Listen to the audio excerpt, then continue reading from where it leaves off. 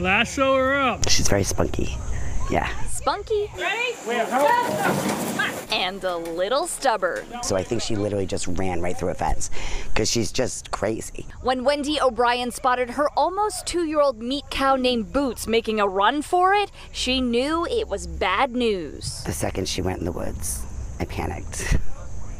And when you're out there in your pajamas chasing a cow, it's a frantic moment. There was a woman on a horse chasing a cow. When Deputy Chief Mike McLaughlin got word of the cow on the loose, he and his officers stepped up to help with the high-stakes pursuit.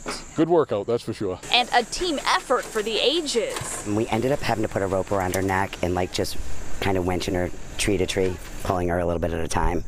So the rope kept taking people out. But it wasn't until a tractor and trailer arrived on scene, helping the crew corral the cow. None of it really worked until we got the trailer and the tractor to inch her back, you know.